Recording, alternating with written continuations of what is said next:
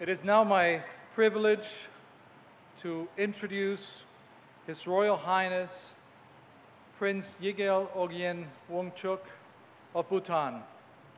As a trustee of the Tarayana Foundation, a charitable organization involved in grassroots level poverty reduction initiatives, he is very involved in implementing social welfare programs among needy sections of society.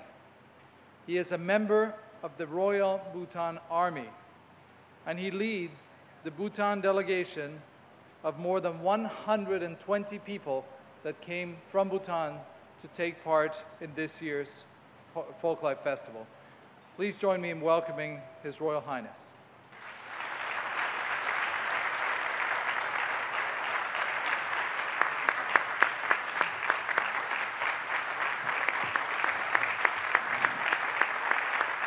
Thank you very much. Thank you.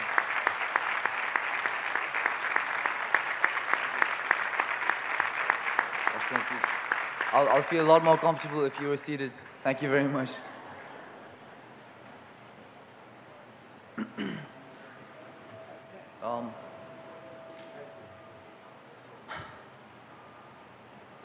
Your Excellency Governor Perry, Secretary Sepper, distinguished guests, and our dear friends, Kuzuzongpo.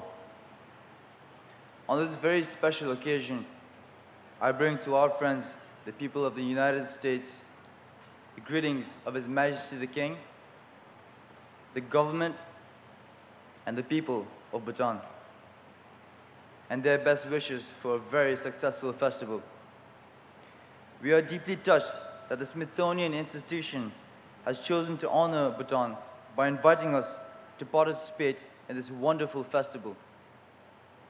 We would like to express our heartfelt gratitude to our friends at the Smithsonian Institution for their tireless efforts to make Bhutan's presence here today possible. This will be the largest exhibition featuring Bhutan overseas, and it is a great honor for me to lead the Bhutanese delegation to this important event and to present a tiny glimpse into the living culture and traditions of our tiny kingdom. Bhutan and America are indeed two very different nations, different in size, wealth, geography, and population. But together, we share common values of liberty, justice, and a pursuit of happiness.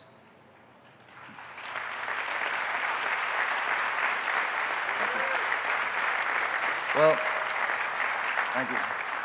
These values are significant in the lives of our people, and they are the foundation on which our development philosophy is built.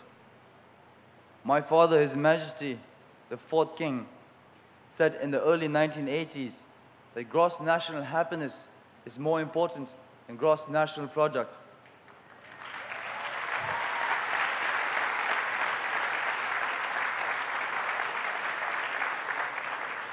He emphasized that we must put the people at the very heart of development.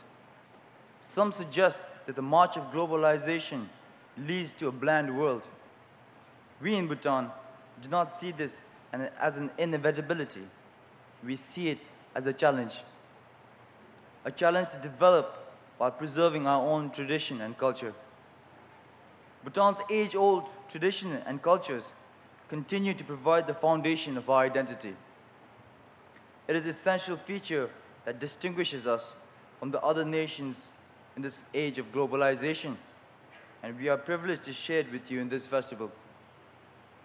In the words of my father in a speech in 1982, Bhutan is a country steeped in tradition, where spiritual and cultural values which have come down through the ages still shape the lives of our people. While hydroelectric projects, roads and factories may be seen by some as the new temples of a fast-developing nation, we believe that the roots of the people must be carefully nurtured and traditional values fostered so that the trauma of material change does not destroy the cultural identity of the people. Almost 3 decades later, His Majesty's wisdom expressed in our Constitution continues to guide our state policy to ensure a sovereign, peaceful, and happy future for the Bhutanese people. As we open this historic festival today, we are confident that this festival will further strengthen the bonds and friendship and understanding between our two countries. It is in this spirit of goodwill and friendship that His Majesty the King, the people of Bhutan, offer this simple Buddhist temple to the people of the United States of America.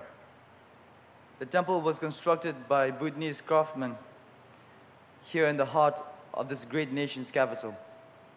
We offer it as a symbol of our hopes for a future relationship as stable, as durable, and as sweet as a Himalayan pine that it is made of. We are very happy that this temple will have a home in the beautiful, and I dare say, Bhutanese campus of the University of Texas at El Paso.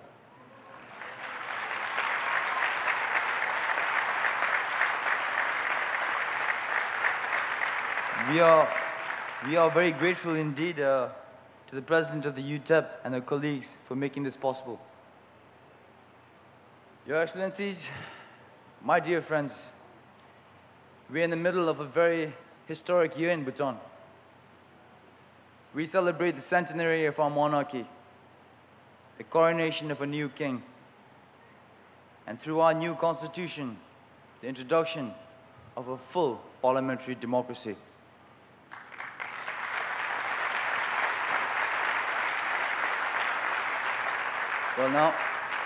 Thank you.